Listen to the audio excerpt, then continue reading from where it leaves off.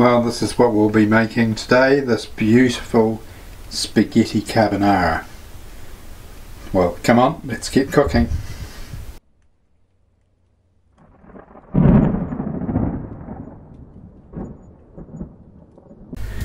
Well, it's lunchtime here today and we're going to be making some spaghetti carbonara.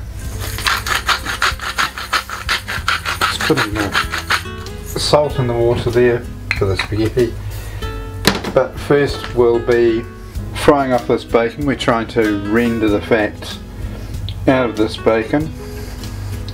The cream sauce that we'll be making will be from the combination of that fat and some of the pasta water, as is traditional. So I'm going to show you how to do that. Let's put our bacon in here.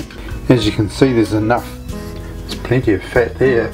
Just going to let it render, so perhaps 15 or 20 minutes. About halfway through I'm going to stick the garlic in there. You'll notice there's 4 pieces here. I've quartered it and that should be quite nicely browned and a little bit crispy, but certainly not burnt. We're going to keep that heat down. Right, that's starting to render quite nicely now, so we can pop our garlic in,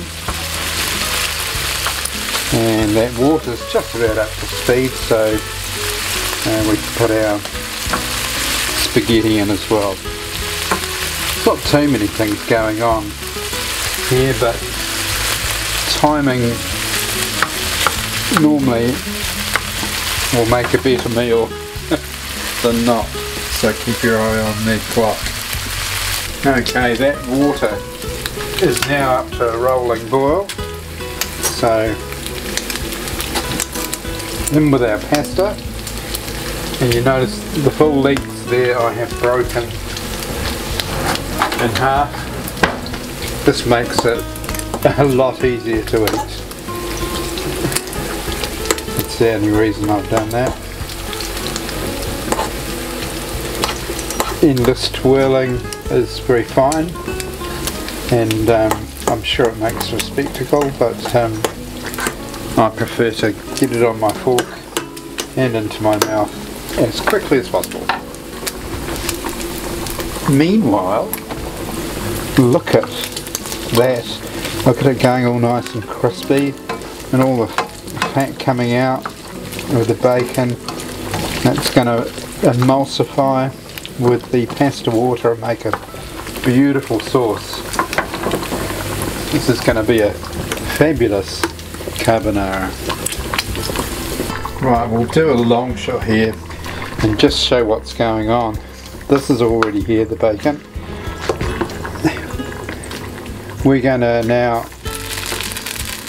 just take this cooked spaghetti, right in there. We don't mind about the water. We need that water, that beautiful pasta water.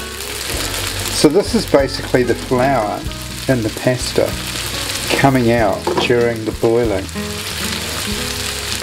So we're not going to get a floury taste because it's cooked. So as you can see, there's not a lot of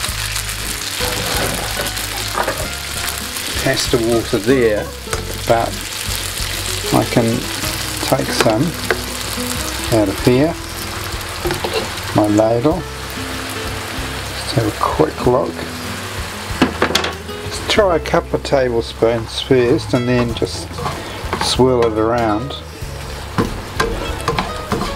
And if you can see it sort of turning a milky colour, here we are. Starting to go that way now. That means the emulsification is taking place. It's also an indication that your pasta's not drying out from this process either. So that's all good. I think I might need some more. That's certainly looks like it's evaporating a little bit.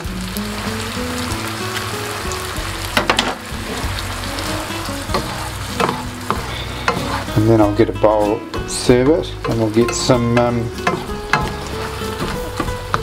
parmesan cheese and some ground black pepper. That just looks and smells divine. Alright, let's get that served.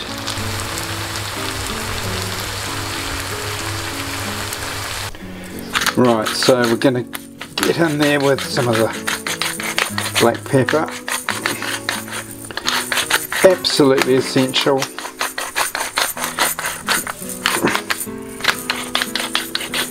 Look at that, oh, the smell of that black pepper is beautiful.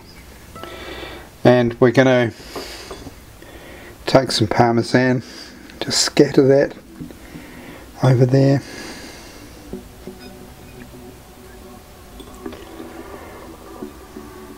Oh, look at that, hey? And I think I'd better taste this on camera, because it's really asking me to.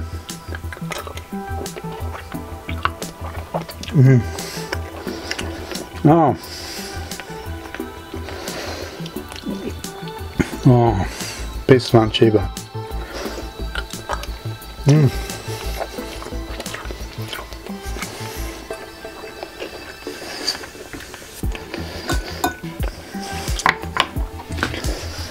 So there you are, spaghetti carbonara done the right way, the traditional way. And I will catch you on the next recipe. Thank you so much for watching.